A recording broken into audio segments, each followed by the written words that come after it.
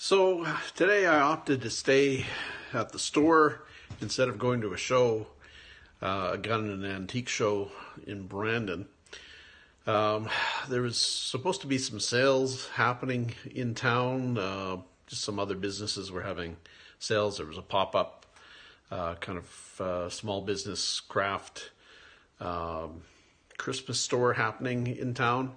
So I thought there might be some extra traffic, and there's a hockey tournament as well that usually brings a little traffic in. But unfortunately, it's been pretty slow. I've had, maybe 3-4 customers in, but it's pretty quiet. So I thought I'd get a project done.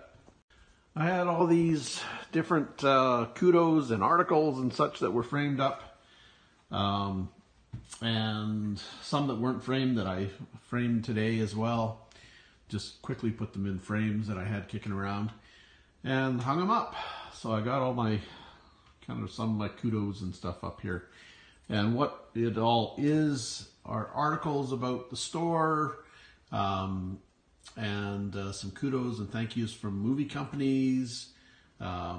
This one is a certificate of appreciation from Commonwealth Air Training Plan Museum in Brandon, and I donated a piece to them that they were appreciative of. And there was various other ones. There's one from the sets crew at Category 7, The End of the World. That was a movie that was produced in Winnipeg. And one from The Lookout.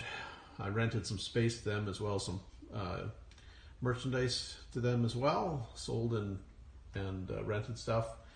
PMP Productions, that was one from not The Lookout, In Cold Blood, which was a Truman Capote movie. And I can't remember the names of the 2 stars that were in it off the top of my head. I'll put them up on the screen though for you. And the 2 certificates of appreciation are actually from the Manitoba School for the Deaf, and I did some work with them.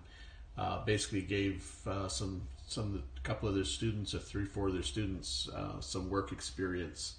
So they did some sorting and various work for me, and the school was appreciative of that. It kind of helped them out. So yeah, and there was, let's see, from the crew at Haunting Sarah, I rented them some space as well.